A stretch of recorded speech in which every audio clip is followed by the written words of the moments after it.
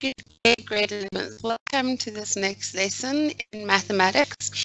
In this lesson, we're going to work on some functions. We were already working on some functions. We're going through some exam paper questions on functions. And then we're going to, after we've done those, if we finish all these, then we're going to move on to trigonometry and do some trig revision and some identities. So let's get carrying on. I was going to say let's get started, but we actually started yesterday here. It says here that there was a sketch below as a function of f of x is equal to ax squared plus bx plus c, okay, which was this graph here. They said that the straight line, okay, so f of x was equal to ax squared plus bx plus c. The straight line of equation 3y plus x minus 5 intersects f at b, okay, and the points a minus 2, 0, and b are the x, and okay, d is point. So the next thing they asked us to do is calculate using the, determine the equation of f. So we did, and it was minus x squared over 2 plus 3 over 2x plus 5. So now we know that that number there is 5, by the way. Now it says determine the coordinate points of the turning point f. The turning point here. So what you guys should know is that the x value of the x-axis, axis of symmetry, is x is equal to minus b over 2a. Okay, where b would be the coefficient of x and a is a coefficient of x squared. So that would be minus b, which is 3 over 2, divided by, and the coefficient of x squared is minus a half. So minus divided by minus is a plus, which is great because we can see that this here is actually there, okay? And we'll talk about another way that you can find this value out in a minute. Okay, so therefore you've got minus 3 over 2 times by, sorry, let's make it slow, minus times by divided by, okay, we've said minus and minus and plus, divided by a half, which becomes 3 over 2 times by 2 over 1. These cancel and it equals 3. So therefore the x value of this is 3. And now we can find the y value. Now just for the record grade 11s, we could have done this another way. We know that this is a parabola and therefore it is symmetric about the axis symmetry, obviously. And we know that this point here is minus 2 and that point there is 5. So we could have done, well, 2 plus 5 is 7.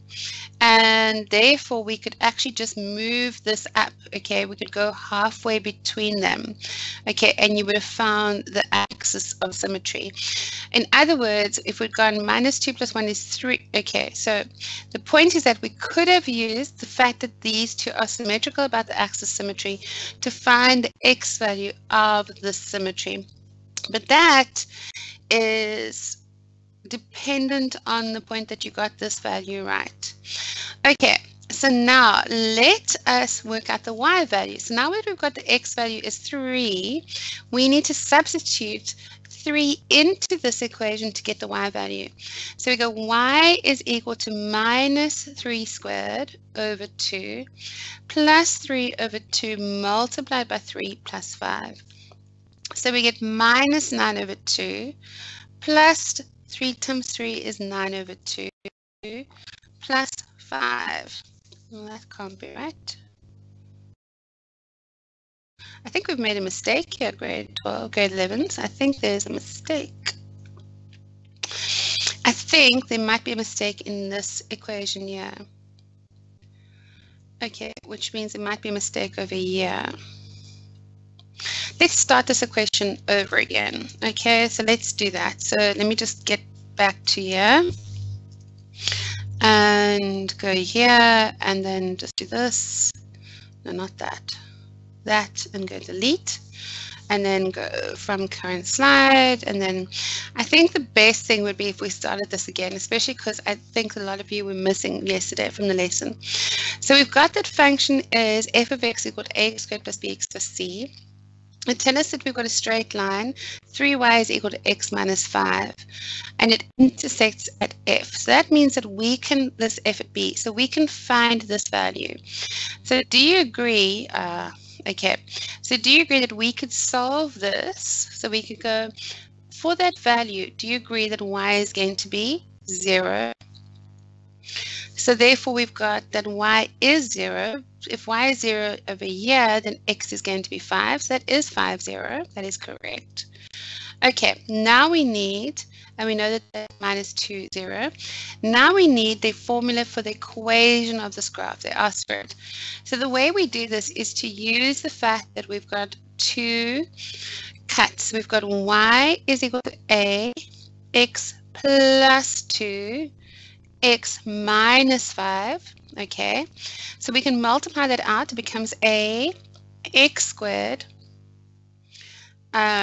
plus 2x minus 5x minus 10, which becomes a, I'm going to leave it like this, x squared minus 3x minus 10.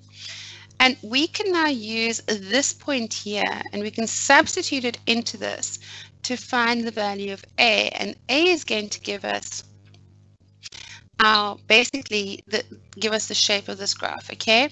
So we know that now we've got 3 is going to be a, x is going to be minus 1 all squared, minus 3 times by minus 1, minus 10. So that becomes 3 equals a, minus 1 squared is 1, minus times a minus is a plus, so that becomes plus 3 minus 10. So 1 plus 3 is 4, minus 10 is minus 6, so a is equal to minus a half. Perfectly correct. So now we have that y is equal to minus a half x squared minus 3x minus 10. When we multiply it across, it becomes minus a half x squared minus times minus is plus 3 over 2x, and minus times minus is plus 5. So that is the equation for f. So it seems like we did everything correct. So maybe I just made a silly mistake today. Let's have a look. So from this, do you agree that we can say that we know that the turning point, well, the way it cuts the y-axis is at 5, and it looks like it's a negative graph, so that is correct. Now they want to know the coordinates of the turning point. So like we said, we can say, oh, you know what, this was a negative yesterday's thing. I think that's the problem. Okay, so do you agree that the turning point is x is equal to minus b over 2a? So this is going to, oh, maybe not. So it's going to be minus 3 over 2, all divided by 2. Ah, that's what I did wrong. Over minus a half. There you go. I forgot to multiply by 2. There's my mistake. So therefore, this cancels with this, and the minus cancels that, and you're still left with 3 over 2, which is 1.5. So there you go. The x value here is 1.5. 1.5. Now we need to find the y value. What do we need to do? We need to substitute that 3 over 2 back into the original equation to find the y value. So we're going to go y is equal to minus a half times by 3 over 2 squared plus 3 over 2 times by 3 over 2 plus 5, which is going to be minus a half times by 3 over 2 squared is 9 over 4 plus 9 over 4 plus 5. So this becomes minus 9 over 2 times 4 is 8 plus 9 over 4 plus 5. And okay, we can put this over common denominator of 40. 8 goes into 45 times. 5 times 9 is 45, so that's minus 45. 4 goes into 40 10 times, that's plus 90. That's over 1, so 5 times 40 is 5 4, that's 200. Which is 200 plus 90 is 290, minus 45 is 245 over 40. And at this point, I will admit defeat and get out my calculator and go, what is What is 245 divided by 40? And I will get 49 over 8, which is 6,13. Or 6 1/8. So that would be 6 1/8. Okay, so now we know what the coordinates of the turning point are. Okay, now it says point E.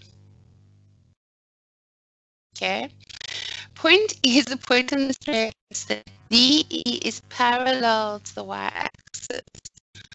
Okay, so point E is a point on the line. Okay, fine. Let me just show you. Okay, so the first thing we need to do is we need to stretch this line out. It says point E is a point on the straight line. So we need to continue the straight line out. Okay, let's just pretend, okay? Then they say there is a point on the straight line so that DE is parallel to the y-axis.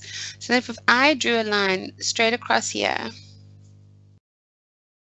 okay, that there would be E, and this would be parallel to the x-axis, okay?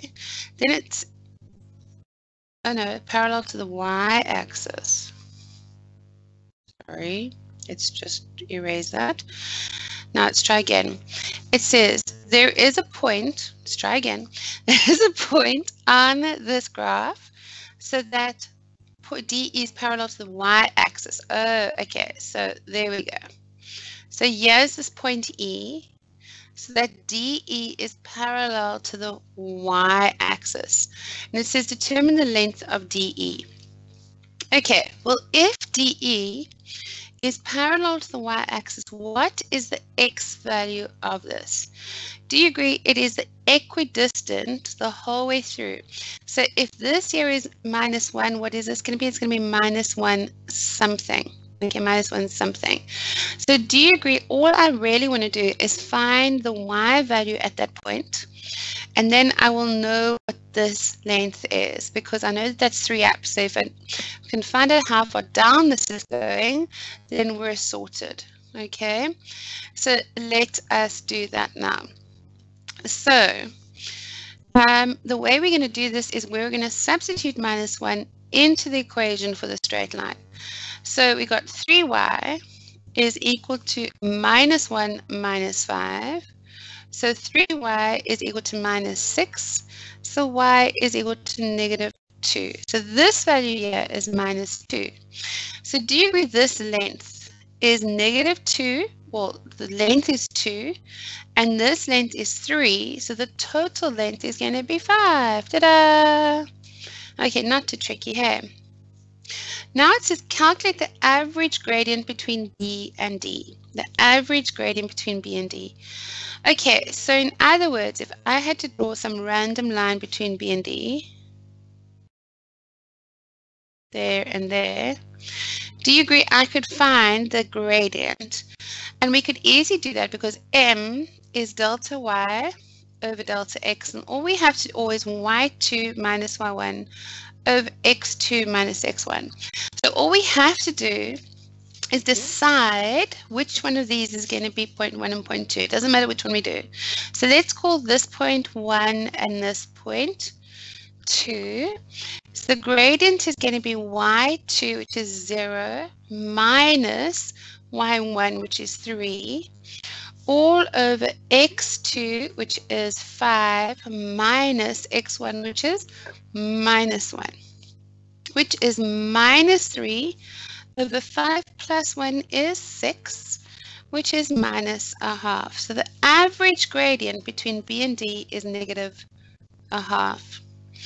Now it says for which values of x is x multiplied by f of x greater than 0? Okay, it says for which values of x is f of x multiplied by f of x greater than 0? Greater than or equal to 0. Okay, so what they're saying is x multiplied by f of x has to be greater than or equal to 0. In other words, they both have to be positive or they both have to be negative. Okay, So let's just erase some writing here so we can see what's going on. Okay, in fact, I'm just going to erase all the writing. We know that's 5, 0. So erase all ink. Okay, we know that this is 5, 0, right? 5, 0. And we are talking about the parabola. Okay, and they want to know for which values of x, which values of x will this both be negative or both be positive? Okay, so let's have a look. Okay, so do you agree that we want x to be either negative and f of x has to be negative, or we want x to be positive and f of x to be positive? Okay, so do you agree at this point here, from year to year, there f of x is positive, okay, and these are positive x values, so we know it works from year to year. We also know from here downwards, from there onwards, the f of x is negative and the x value is negative. So what is it going to be? It's going to be x has to be smaller than or equal to -2, or it's going to be between year and year, right? But it includes it because it says it has to be greater than or equal to 0. So it's going to be x has to be smaller than or equal to 5 and greater than or equal to 0. Okay. Over here, f of x, the y value of the graph is positive, but the x values are negative. And over here, the y values of the graph are negative, but the x values are positive. That's a nice question. That's a nice level 4 question. Okay, let's look at this question. It says, in the diagram below, f of x is equal to negative x squared plus x plus 12, and g of x equals mx plus c. Okay, so we know that that cuts at 12. That's all we know so far. We know the function is minus x squared plus x plus 12, and we've got that g of x is going to mx plus c, so therefore we know that that is 12 already, because it's cutting at 12. Now it says determine the coordinates of c and d. Okay, so c we already know is 12. Awesome. Okay, now we want d. So do you agree that d we could get by factorizing this? Because if we factorize this, we find out where it cuts the x-axis. So let's do that. We're going to go f of x is equal to minus x squared plus x plus 12, and we're going to let it equal 0 because we want to find out where it cuts the y-axis. So if we do that, we've got x squared plus x plus 12 is equal to 0, but we don't like the minus in the front, so it's going to be x squared. We're going to divide everything by minus. X squared minus x minus 12 equals 0. Now we need to factorize. So the factors of x squared are amazingly x and x, okay? Your factors of 12 are 12 and 1 and 4 and 3 and 6 and 2, okay? Now, what do we want? We want a difference of 1. So obviously, it can't be 6 and 2 and 12 and 1. It has to be 4 and 3. This sign told you that they have to be different. So one's a plus and one's a minus. And this one tells you that the bigger of the two numbers has to be the minus. So it's x minus 4, x plus 3. Therefore, x equals 4. Or x equals minus 3. So therefore, this value here is going to be minus 3, and this value here is going to be 4. But please note they asked for the coordinates of C. So the coordinates of C and D are C is going to be 0, 12, and D is going to be 4, 0. You cannot just write 12 and 4 next to D and C, because then you will get it wrong, because you haven't actually said what the coordinates are. Coordinates are both x and y values. Right, then it says determine the values of m and c and hence determine the equation of g. Okay, well we already have c. Life is cool because g of x equals mx plus c. C is where it cuts the y-axis, which is 12. Yay, so we have that already. So we've got y is equal to mx plus 12. Okay, We have that this is 4. So what we could do is substitute this value of 4 naught into this equation, or we can use the 12 naught 12 4 naught to find the gradient. Either way is going to be correct. Okay, I'm just going to substitute this value into here to get the m value. Okay, so I'm going to say y0 is equal to m multiplied by 4 plus 12. So you got minus 12 is equal to 4m. Divide both sides by 4, and you get m is equal to minus 3. Ta-da! So therefore, the equation g of x is equal to minus 3x plus c. I think let me just show you how you could have got the gradient by using these 2 points, and then that would be fine too. Let me just show you. So we're going to call this point 1 and this point 2. So you could say that m equals y2 minus y1 over x2 minus x1. So y2 would be 0 minus 12. x2 is 4 minus 0, which is minus 12 over 4, which is negative 3. So there you go. It doesn't matter which way you did this, you would have got the answer of negative 3. Okay, so now we've done this and we've done this. Now it says if OB is a half. OB is a half. OB, okay. If OB is a half, therefore the x value of this is a half. Do you agree?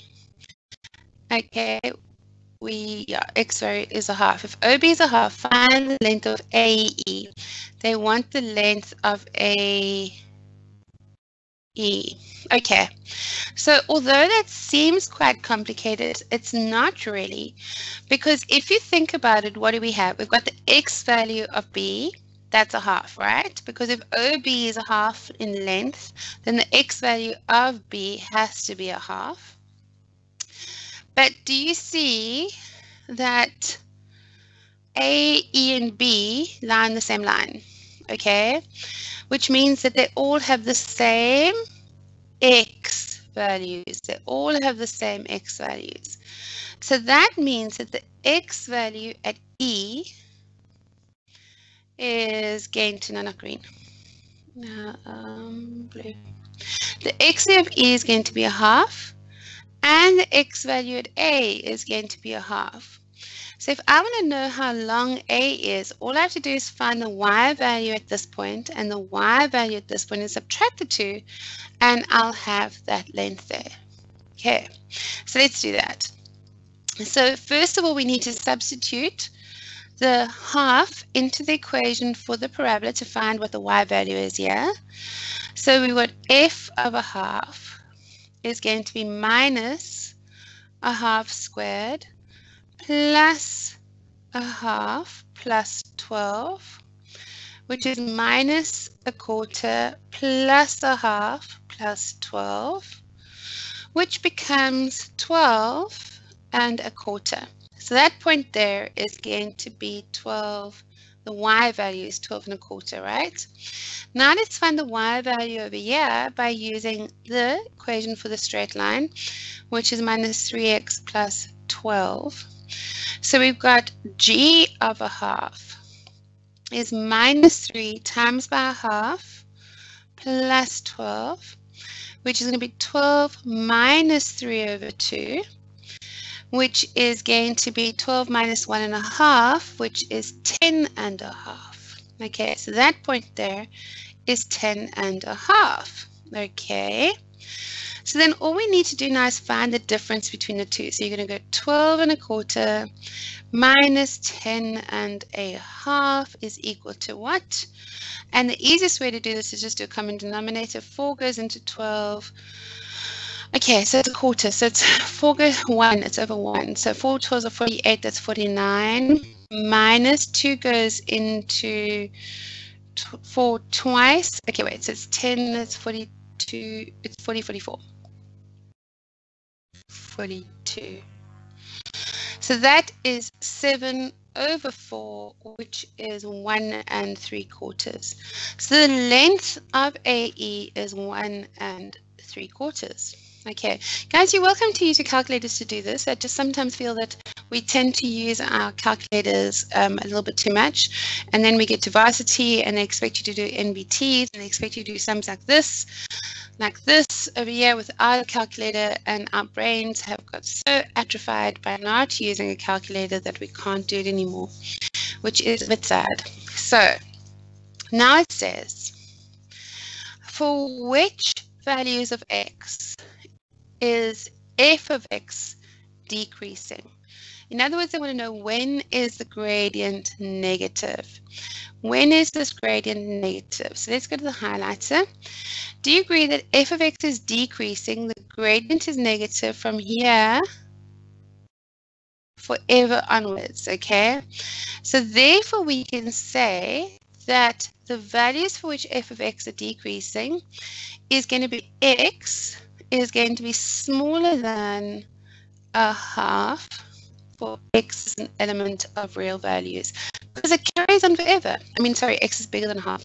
X is bigger than a half and it carries on forever. You cannot say equals, because at the equals, the gradient of f of x is 0. So it has to be x is bigger than a half and it just carries on forever and ever and ever. Another way of doing this, you could have said that x has got to be smaller than infinity and greater than a half for x is an element of real numbers. Either way, it would have been perfect. Finally, they want us to work out the range of f. Now remember, the range is the y values for which this graph is valid. So therefore, it's going to be y has to be smaller than or equal to 12 and a quarter and greater than negative infinity, because it carries on going that way forever and ever and ever. Okay, and then you have to always say y is an element of real values. Right, next question. Okay, grade 11, you might be thinking, well, why am I doing so many of these questions? Because grade 11, I find that with a lot of my students, they know how to do the questions independently. Like, they'll know how to do parabolas, they'll know how to do hyperbolas, they'll know how to do exponential graphs.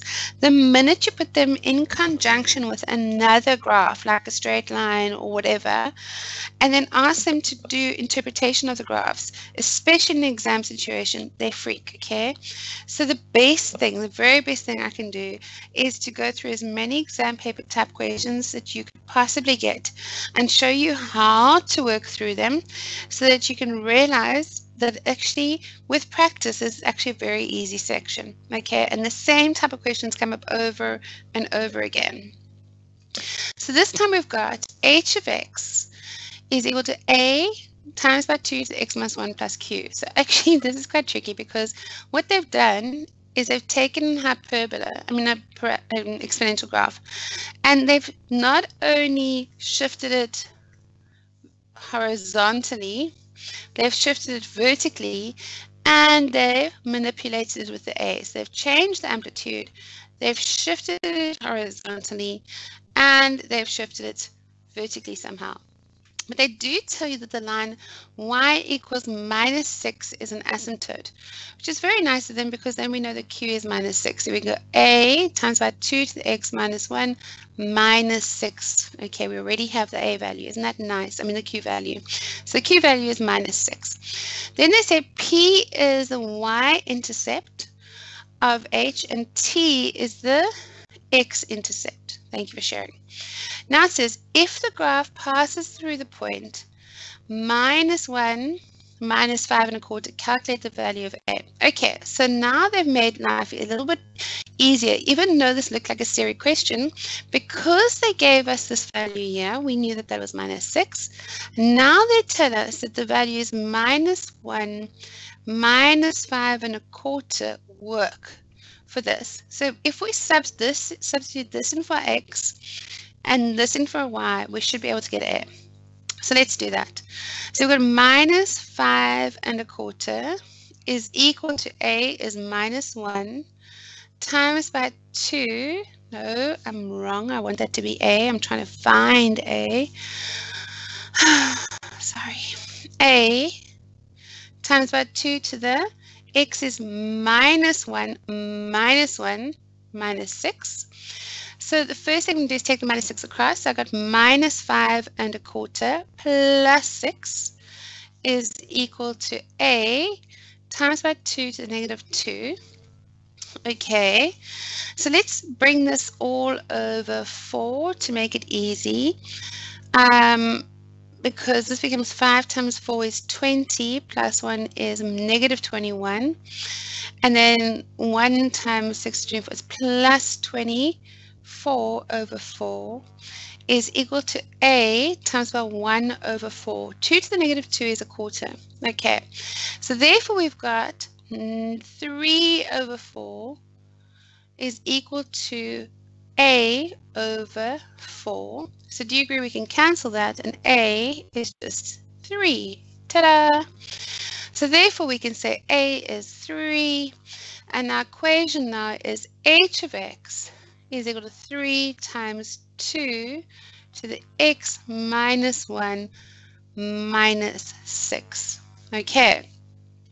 Now it says calculate the average gradient between the x-intercept and the y-intercept of t.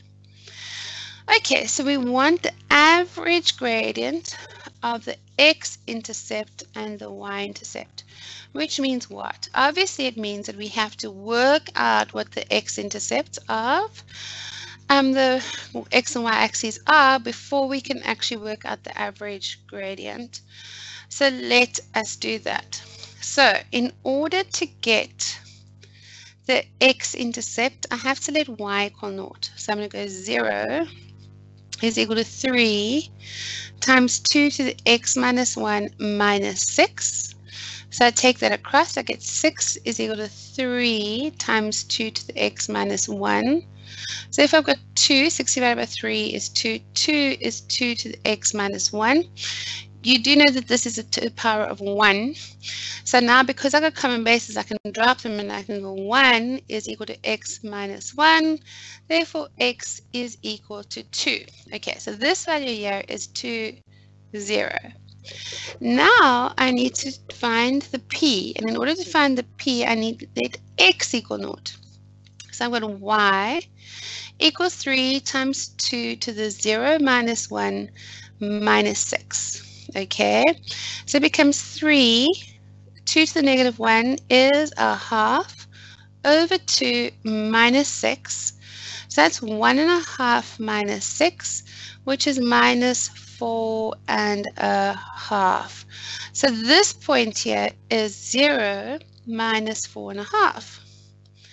Okay, and now it's pretty easy to work out the gradient, do you agree? Because now we've just got 2 points. We've got that t is 2, 0, and we've got that p is 0 minus 4.5. So then finding the average gradient is super easy, super easy. We're going to say, okay, fine, let's do that. We can say m is y2 minus y1 over x2 minus x1, which is going to be, let's call this point 2 and this point 1. So we got 0 minus 4.5 all over 2 minus 0. Minus times the minus is a plus, so it's 4.5 over 2. Therefore, we've got 4.5 is the same as 9 over 2. Divided by 2 is the same as 9 over 2 times by 2 over 1, cancel, cancel, equals 9. So the average gradient from P to T, is 9. Sure. Okay, now, let's look at the last part of this question. It says, what does it say? Just a second, I just want to erase this to get out of the way. It says, determine the equation of P if P of x is equal to h of x minus 2 in the form P of x is equal to a 2x minus 1 plus q. Okay, so what they're saying is wherever we see an x, we now need to write x minus 2. That's all it is. Wherever we see an x, we need to write x minus 2. So h of x is going to be 3 times by 2 to the x minus 1 minus 6. Now they're saying wherever we see an x, we need to write x minus 2. So p of x is going to be 3 times 2 to the x minus 2 minus 1 minus 6, which is 3 times by 2, x minus 2 minus 1 minus 6, which is 3 times 2, x minus 3 minus 6. And that is your p of x. There you go. Right, okay, and I think this is the last question on our functions. So if we can finish this, and we definitely finish functions, and then the next time I see you guys, we will definitely be doing trig functions, trigonometry. So let's try. It says the graph f of x is equal to x squared plus bx plus c. Okay, straight line G or sketch below. Okay, A and B are points on these graphs. Okay, the intersections of them. Wait, A and B are points of intersection of f and G. Okay, fair enough. A is also the turning point of f. The graph of f intersects the x-axis at 3. Isn't it nice when they tell you numbers and you don't have it in the graph? And C, and the axis of symmetry of f is 1. So the x value of A is 1. The x value of A is 1. We don't know what the y value is, but it's definitely the x value is 1. There you go. Now, first of all, the next thing they say is write down the coordinates of C. Well, they tell us that this axis symmetry is at 1. So that means that this distance here is 2, which means this distance here must also be 2. So 1 minus 2 is minus 1. So the coordinates of C are going to be minus 1, 0. It looks like a 4. Just a second. There we go. Minus 1, 0. Okay. So, and remember again, you need to write both the x and y value when they ask the coordinates. Now it says determine the equation of f in the form y is equal to ax squared plus bx plus c. Okay, so do you agree we've got 2 points? Okay, we've got that, we've got 3, 0, and we've got minus 1, 0. Okay, so therefore we can say y is equal to a x minus 3 x plus 1. Okay, and now what we can do is we can multiply this out. So we end up with a x squared minus 3x plus 1x is going to be minus 2x minus 3. Okay, which equals ax squared minus 2ax minus 3a. Now last time I didn't multiply this out and this time I am, and there's a reason. In this graph here, do you see that they told us by just not putting an a in front of here, but just leaving it like this, we know that the gradient of this graph is 1, that a is 1 for this graph. In other words, this number here has to be 1. Okay, which means that we can multiply these by 1 as well. So therefore we've got that the graph is going to be f of x is going to be x squared minus 2x minus 3. So that point there, by the way, is minus 3. Okay, so basically the reason I multiplied it out was because this here had given me the clue that that coefficient of x squared was 1, which meant that a had to equal 1 as well. Right, now they want the range. They want the range of the parabola, which means we need to get the y value of this turning point. But that's pretty easy to do because all we need to do is substitute the value 1 into this and we'll get the y value. So f of 1 is going to be 1 minus 2 times 1 minus 3, which is 1 minus 5 is minus 4. So that value there is minus 4. So therefore the range can be y has to be greater than or equal to minus 4 for y is an element of real values. Okay, it wasn't so bad. Hey. Now, they say that it's the end of the lesson. Right, okay, grade 11s, we will finish this. I promise you, the next time I see you, we will definitely finish this, and then we're going to start on Trig. I hope you have a great day. Cheers.